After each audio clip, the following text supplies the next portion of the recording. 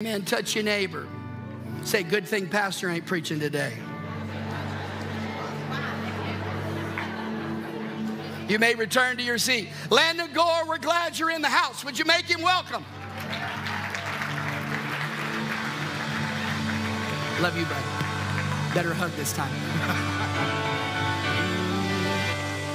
Can you clap your hands one more time unto the Lord this morning? Come on, can you stand to your feet just one more time? And would you just give God great praise in this house right now? Would you do it? Come on, would you give him thanksgiving? Would you give him gratitude for all that he has done? Hallelujah. Hallelujah, hallelujah, hallelujah. What a joy it is to be back with the Tampa Life family. And I'm so grateful for what the Lord has done through this local assembly, through this household of faith, through this body of believers. And I don't know if you know this, but I have heard that In-N-Out is coming near, or maybe perhaps here in Tampa Life sometime next year. Has anybody else heard that? Am I operating in the prophetic? I'm just going to speak that by faith. I've heard a rumor that it's coming next year. I'm just going to speak faith on top of that rumor. I have In-N-Out about 20 minutes from my apartment, and had a little travel mess up, and my car, I was at my apartment. My car was not at my apartment, and I'm in Dallas without my car, and I'm hungry. It's late at night. I just need an In-N-Out burger. It's 20 minutes away. So I Uber from my own apartment in my own city to In-N-Out. It was the slowest Uber in the history of Ubering. I'm watching my ETA as it is now bumping up against the closing time of In-N-Out. They are closing, and we are going to get there 60 seconds before they close. And then we hit a red light. And I was like, do I convince him to run it? And he runs the red light without me even asking. I think he was sensing an urgency coming from the back seat. I said, what a plot twist. We go 5 miles an hour the entire trip only to run a red light at the end. Started questioning my whole existence. And so the lights are turning off as we come into the parking lot. And I'm thinking, do I just turn around now? Because I got to Uber back. This is going to be really awkward if I walk to the door and my Uber is gone and now I'm Ubering again. And so I said, no, I'm getting a burger. So as I'm running up to the door, an In-N-Out employee is walking to the door.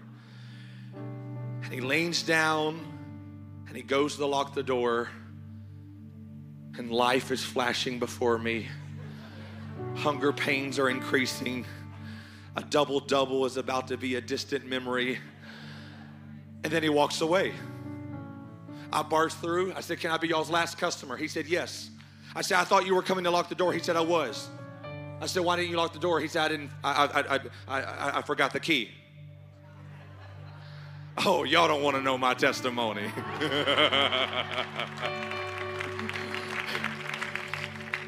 I learned a very valuable lesson. I was reminded of something very simplistic, but revelatory in my brain. You can't lock a door without a key. You know how many times we come into the house of God and the adversary has convinced us that we cannot ascertain what we have come for in the spirit, and he has somehow seduced us into believing that he has the authority to decide whether we walk into what God has already opened before us. I just need to remind the devil and his demonic forces, you do not have the jurisdiction. You do not even have the keys to your own house, much less what God has prepared for those that love him. So I'm just intrinsically convinced that God's opened up a door today. I believe there is a door open in the Spirit. I have watched as men and women already in this worship atmosphere have been taking steps. I say we just walk through the threshold. I say we just walk past that open door today. Amen? Would you go with me very quickly to the Word of God, to the book of Second Kings, chapter 3. The book of 2 Kings, chapter 3. I will begin at verse 8. I'm so grateful for the resilience of this church, for the faithfulness of this church, as God has sustained you through the events of the last few weeks. And I'm so grateful to come back and be with family. And if I need to remind you, we are family. And if I need to remind you, if you don't like me, if you don't love me, I told you, I don't care. Like, I'm not bothered. It's a hostage situation. So every time I come back to Temple Life, I feel like I'm coming back to be with family. And I'm so grateful for you, my brothers and my sisters. And I'm so grateful for the Tisdale family. How many of you are thankful for Pastor Robert, his wife, and their children? I love you so much. 2 Kings chapter 3 and verse 8. And he said, which way shall we go up? And he answered, the way through. Someone say, the way through. The way through the wilderness of Edom. So the king of Israel went, the king of Judah and the king of Edom, and they fetched a compass of 7 days' journey. And there was no water. Someone say, no water. For the host and for the cattle that followed them. And the king of Israel said, alas, that the Lord has called these 3 kings together, only to deliver them into their enemy, the hand of Moab. But Jehoshaphat, you thought you didn't like your name. But Jehoshaphat said, is there not here a prophet of the Lord, that we may inquire of him? And one of the king of Israel's servants answered and said, here is Elisha, the son of Shaphat, which poured water on the hands of Elijah. Jehoshaphat said, the word of the Lord is with him. So the king of Israel and Jehoshaphat and the king of Edom, they went down to him. And Elisha said unto the king of Israel, what have I to do with thee? Get you to the prophets of your father and the prophets of your mother. And the king of Israel said, no, for the Lord has called these 3 kings together. And Elisha said, as the Lord of hosts liveth before whom I stand, if it were not that I regard the presence of Jehoshaphat, the king of Judah, I would not even talk to you. The prophet is not in a good mood right now, if you cannot discern that. He said, bring me a musician. And it came to pass that when the musician began to play, that the hand of the Lord came upon the prophet. And he said, thus saith the Lord, make this valley full of ditches, for thus saith the Lord, you will not see wind. Someone say, you won't see wind. And you won't see rain. Yet that valley shall be filled with water, that you may drink, both you and your cattle and your beasts. And this is simply a light thing in the sight of the Lord. I feel faith in this house right now. I feel a witness of the word of God in this room right now. Turn to your neighbor and tell them the way out is through. Turn to your other neighbor, the one you just rejected, apologize and tell them the way out is through. One more time, as a crescendo of faith, would you just lift up your hands? Would you lift up your voice? And would you thank God? Come on, every hand raised, every eye closed. Would you just thank the Lord for what he's getting ready to do in this house? I bless you, Jesus. I honor you, Jesus. I worship you, Jesus. I thank you for what you have done and for what you are yet to accomplish. Let it be so. Somebody say in Jesus' name. You may be seated this morning. They are an army that are equipped. They are trained for battle. They are ready for war. They are making their way towards a common enemy. They are united in their desire for domination and dominion. However, there is a slight problem. They are 7 days into their journey, and now they are in the middle of the dry, arid desert, and there is no water. What an insult. They have weaponry, they have training. They have battle brothers beside them, and yet they are weary in their body and in their mind because there is no water around them. It is quite possible that they are about to die, not by the hands of their enemy, but because of the desert that is not supplying nourishment to them. It is going to be their epitaph that they simply did not have any water, so they died in the desert. So it is, there is a grumbling, there is a murmuring, there is a doubt that is spreading and beginning to suffocate their spirit until one singular person speaks up and says, what if we got a word from heaven? What if our life was not supposed to go by what appears to be, but what if our life was going to go by what is appointed to be? Maybe, just maybe, if we heard a word from heaven, our plight could change. Because as believers, we are not limited by reality, but we live with divine possibility. The language of faith says just maybe God can do something beyond what we see in the physical right now. Is there anybody that we could get a hold of? And somebody said there is a prophet, and this prophet has street cred. He has credentials. He's not just any prophet. He has poured water on the hands of Elijah. He has served. And so now they begin to look for this prophet, and the miracle to me is that they find him. They are in a desert place. So now I need to ask you what the prophet is doing in the desert. And now maybe it will make sense why the prophet is not in a good mood. I don't think he's fighting spiritual warfare. I think he's hangry. I think he's annoyed. He is a prophet in the desert. But the desert did not call you, so the desert cannot uncall you.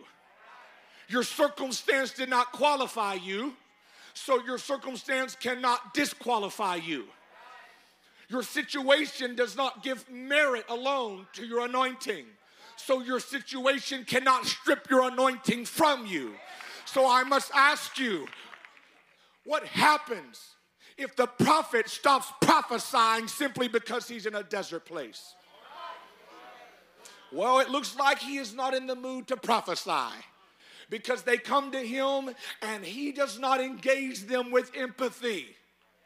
He says, get back to your mom, get back to your dad.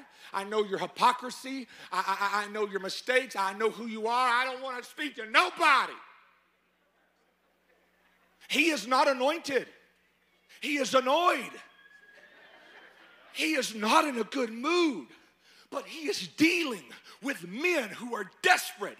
He is dealing with an entire army that is going to die without intervention from the other world, from the supernatural realm.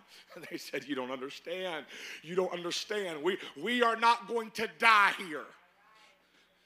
He says, all right, I don't respect you.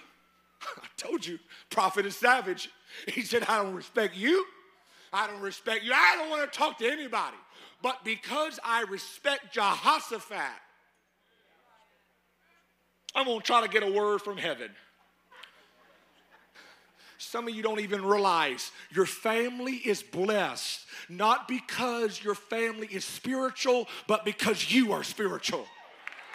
Some of you don't realize, but your business and the place where you work is favored, not because the culture is Christ-like, but because you are Christ-like. God just needs one of his beloved sons or daughters in a situation to bless and favor beyond themselves. prophet said, I ain't going to talk to any of you, but I can't ignore Jehoshaphat. I have regard. I have respect. So he said, all right, bring me a musician. That's the other miracle. What is a musician doing in the desert? And what happens if the musician says, I'm hanging up my harp, I refuse to sing because I did not sign up for the desert? And the Bible says that as the musician begins to play, that the hand of the Lord begins to move. You missed it. When human hands begin to move, heavenly hands begin to move. When finite hands begin to move, infinite hands begin to move. So I got to ask you another question. If the psalmist doesn't sing in the desert, then the prophet doesn't get a word in the desert, and a shovel doesn't fall in the desert, and then an army dies in the desert. I gotta say it again because the shovels are trying to tag team with me. If the musician doesn't play and sing in the desert, the prophet doesn't get a word in the desert, and then an army dies in the desert. This is bigger than you. This is bigger than you. This is bigger than you. This is bigger than you. What if the desert is not about you? See, the atmosphere is going to have to change. Jared, I need your help. I need a few guys with Jared. I need your help. Here's why the atmosphere is going to have to change. Because the prophet gets the word. Run up here. Y'all run up here. Run up here. Run, run, run, run. Run in the Hebrew means run. Y'all grab a shovel. Grab a shovel. Don't hurt nobody. Move away slowly from the LED screen. Everyone's got a shovel. Here is why the atmosphere has got to change. Because the prophet has a word, but my man must be glitching. He must still be thirsty because this word is not the word we need. Tell the prophet we need another word. Tell the prophet we are unsubscribing. Tell the prophet we need the receipt, take it back. We want a new word. This is the word. Make this valley full of ditches. Are you underwhelmed? Because I am underwhelmed. What an insult. They are already in a low place. But you know what God is telling them? Turn a low place into a deep place. That's what the adversary wants you to see. Through a filter of doubt and doom and decadence. But when your spiritual eyes begin to open, you realize that you are not just in a low place, you are in a deep place, and you have the ability to go deeper and deeper and deeper, and what you thought was shallowness can actually segue into depth. But they don't believe it quite yet. They are warriors who are drained and fatigued, and they are being told, put down your sword and pick up a shovel.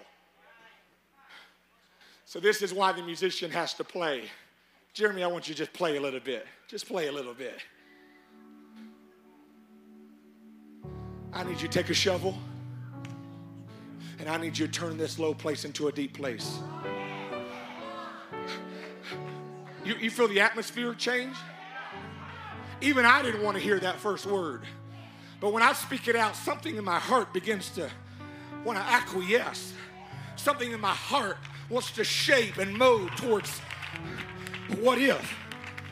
What if I had the ability to take this death, to take this disease, to take this turmoil, to take this unexpected situation that I did not RSVP for? What if I could take a shovel? And what if I could see with supernatural eyes? Whew, I feel the Spirit. And what if I could turn this low place into a deep place? Watch, you got to hear it. Keep playing, Jeremy. Now somebody's standing a little taller. Now the prophet is getting up from the rock that he's been sitting on, and now the musician's playing a little louder, and the prophet says, "Thus saith the Lord." I want you to put verse 16 up there if you can. Make this valley. Someone say this valley. He said, make this valley full of ditches. But then in the next verse, this is what it says. This is where the word of God continues. He said, that valley. Okay, wait, go back. Verse 16, we got to read this again. Where's all my fact checkers at? He said, make this valley. Someone say this valley. Go to verse 17. You're not going to see wind. You're not going to see rain. But that valley. Someone say that valley. It's almost as if God is in this moment. And it's as if God is already in the next moment. It's as if God is saying, make this valley full of ditches. And then in the next verse, he's saying that valley. Wouldn't it be like God to be in the valley with you and yet being on the other side of the valley waiting on you? And God doesn't wait in vain. I said God doesn't wait in vain. So if he's on the outside of the valley waiting for you, he intends for you to make it through the despondency, through the pain, through the grief, through the trauma.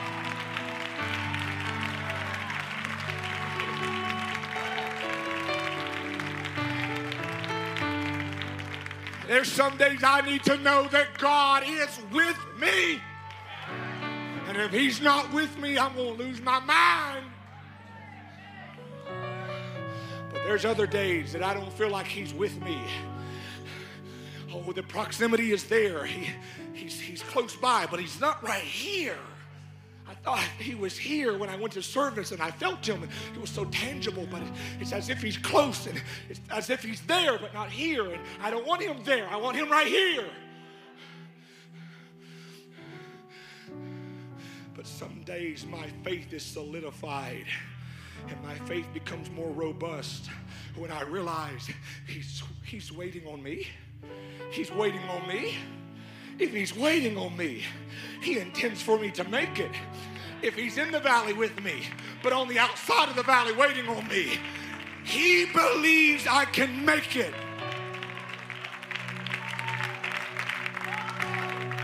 See, sometimes we have to pivot our paradigm. We trust in God. And I believe that. But sometimes we mitigate the fact that God is trusting in us. God believes in me. Watch. I don't know who, somebody over here was already trying to preach my message. I need you to chill right now.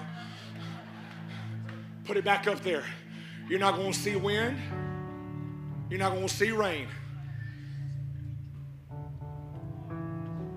Here's the word for somebody. God knows how to bring water without bringing a storm.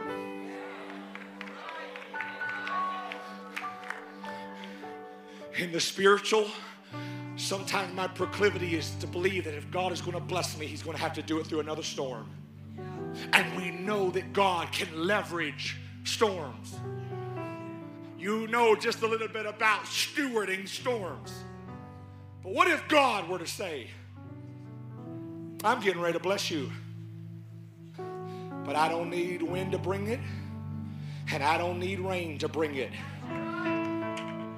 God wants to test you, but don't ever forget, God wants to bless you too. Have we become so accustomed to storms in the spirit that we believe that God can only bring blessing through pain? I know God wants to bless me, but I don't know if I can brace myself for another storm. Oh, I'm just being real. What if? What if? I'm just saying, what if? God said water's coming, but you're not going to see rain. And you're not going to see wind. Because I don't always make sense, I make miracles. And this time the water is not coming from above you. This time the water is going to flow from beneath you. That means it was already there. I just need somebody to agree in their spirit for just a moment.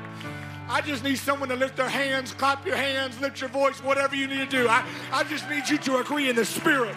Water's coming to my mind. Water's coming to my family. Water's coming to my health.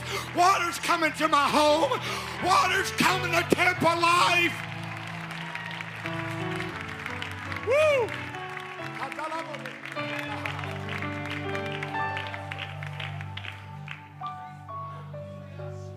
Woo!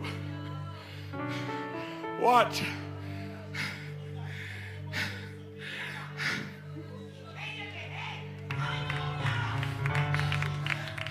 I know I said it to you. I just want to say it to the spirit world for just a minute. Water's coming. Water's coming. There's a rippling in the spirit. It doesn't have to be a hurricane. It doesn't have to be a storm. It doesn't have to be traumatic. I just happen to believe that peaceful water, still water, is coming from the glory world. Here's why. Vessels and valleys have the same shape. And I didn't know when I walked into the valley I was going to walk out a vessel. Because he said this water's not to drown you. It's not to overwhelm you. It's that you may drink. So the deeper you go, the more capacity you have. Oh, you don't understand. It's just a low place. I'm preaching to someone over here in this section. You think, oh, no, it's just a low place. Emptiness with you is emptiness. But emptiness with him is potential. Emptiness with me is just mere emptiness. But with him, it is capacity.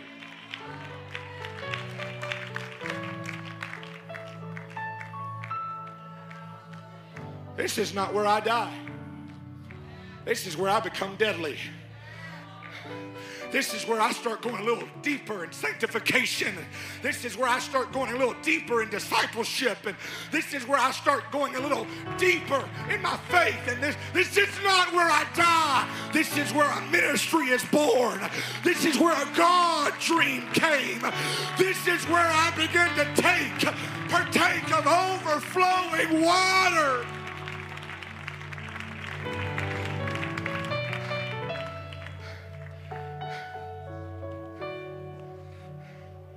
So this is what I need you to do. I need you to take a cup. Take a cup. Hurry. Water's here. Water's here. We've been weary. We thought we were going to die here.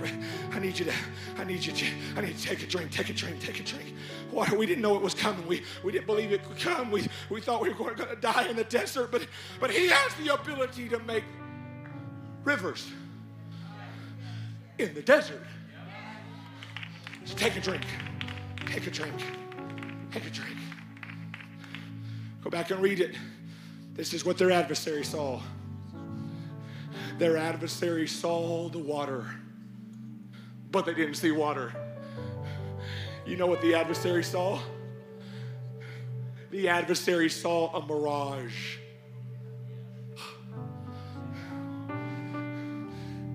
The adversary didn't see water. The adversary saw bloodshed. And this is what the adversary said. They have imploded. They have turned against each other. And now we don't even need to kill them. They have killed themselves. This is what the adversary said. They're fighting. Jared, let's fight. Oh, this is an unfair fight. Oh, okay, all right. It's kind of cool. It's kind of fun. Oh, okay. You coming at me? But it was a rumor. It was a rumor. Take another drink. This is what they were doing. The enemy saw bloodshed. But what they did not know is as they got closer and closer, they were getting ready to face a hydrated army.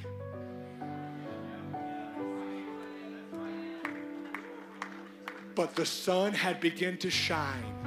And when it glistened off the water, it created a mirage for the enemy. So before you curse the sun for causing your dry place, it will be the sun that begins to work on your behalf and confuse the enemy in your favor. Stand with me.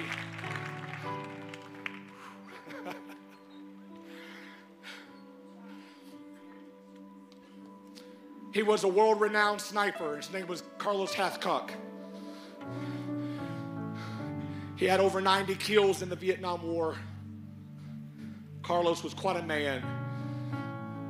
You could probably preach about his whole life. The stories are literally unbelievable. One such story that I came across was Carlos got in a little competition with an opposing Viet Cong communist sniper. The tales of Carlos had gotten into their camp, and so now they were literally seeking each other out to prove who was the best. At one point, they were literally bipolar opposite of each other. And in their search for one another, they literally switched sides. Until one day, Carlos was convinced that he had him in his scope, but he couldn't see anything. The sun was so blinding. But then as he began to peer a little closer, there was a little glint off of metal. And all Carlos Hathcock did was simply pull the trigger. He didn't know what had happened. He didn't know if it was a confirmed kill shot. He didn't know if his enemy was defeated. But as he made his way closer, he realized it was indeed a confirmed kill. His bullet had went through the scope of his adversary, straight through his eye, which meant that Carlos Hathcock was also in his sight. Carlos just pulled the trigger first, and he only pulled the trigger because the sun was working on his behalf. Some of you don't even realize the adversary does have you in his crosshairs. But while the adversary thinks he has you, God has you.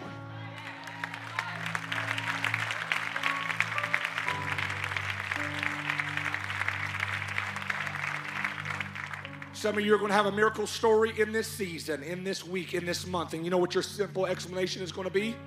It was my intellect. No. It was my prowess. It was my skill set. It's because I'm an Enneagram 8. No. God has me. God has me. It doesn't make sense, but God has me. God has me. God has me. I have to end with this. I want to be cognizant of the time. I need to put this into your spirit. Genesis 37:23.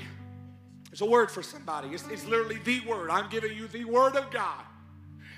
Genesis 37. Musicians, singers, come. Genesis 37:23 says, and it came to pass when Joseph was come to his brothers that they robbed him of his coat of many colors, his coat of favor. And they took him and they put him into a pit And the Bible says there was no water in it. So it wasn't just a pit, it was a well. But wells become prisons when no water is flowing. I'm in a pit. No, you're in a well without water. And you can only be held hostage until the water begins to flow. Watch. One more verse. I got to read it to you. Genesis 49. Genesis 49 and 22. Genesis 49 and 22. Joseph is a fruitful branch by a well whose branches exceed.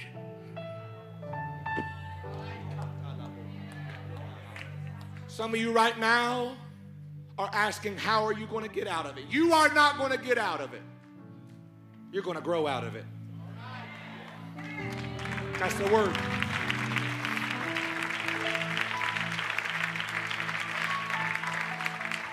So I'm done. But here's what I need you to do. If the enemy's put a sword in your hand, I need you to let go of the sword.